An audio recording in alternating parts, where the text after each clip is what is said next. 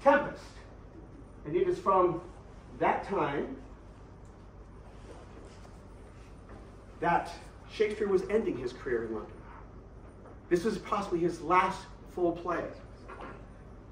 It is, and in it we have Prospero, the magician, who is returning to his home, and he's saying goodbye to his magics, saying goodbye to all of his spells, to his book, to his staff. There's also Shakespeare's farewell. His life, his fortune has been made. He's returning to Stratford-upon-Avon. And all this can be made from this speech. I don't need much in the way of props. I don't need a set. What I need is you to imagine.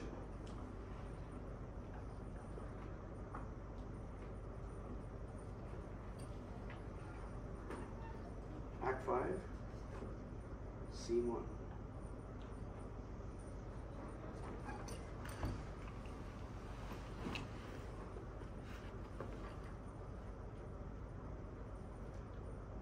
Ye elves of hills, brooks, standing lakes, and groves,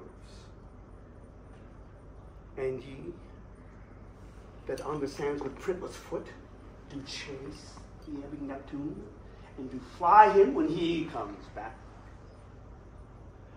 and you, demi-puppets, that by moonshine do the green sour ringlets make, whereof the yew not bites.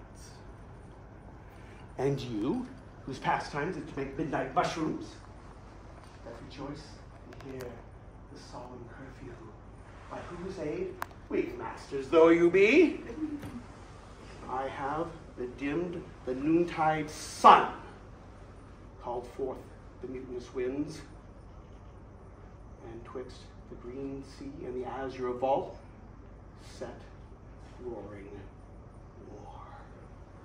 To the dread rattling thunder have I given fire, and rifted Jove's stout oak with his own bolt.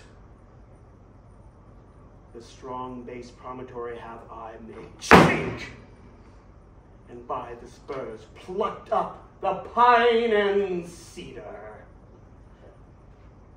Graves at my command have waked their sleepers, oped and led them forth by my so potent art.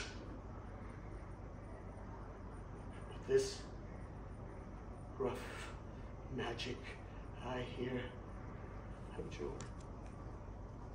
And when I have required some heavenly music, which even now I do, to work my airy ends upon the senses that this fairy charm is for, I'll break my staff, bury it certain fathoms in the earth, and deeper than it ever plummets sound,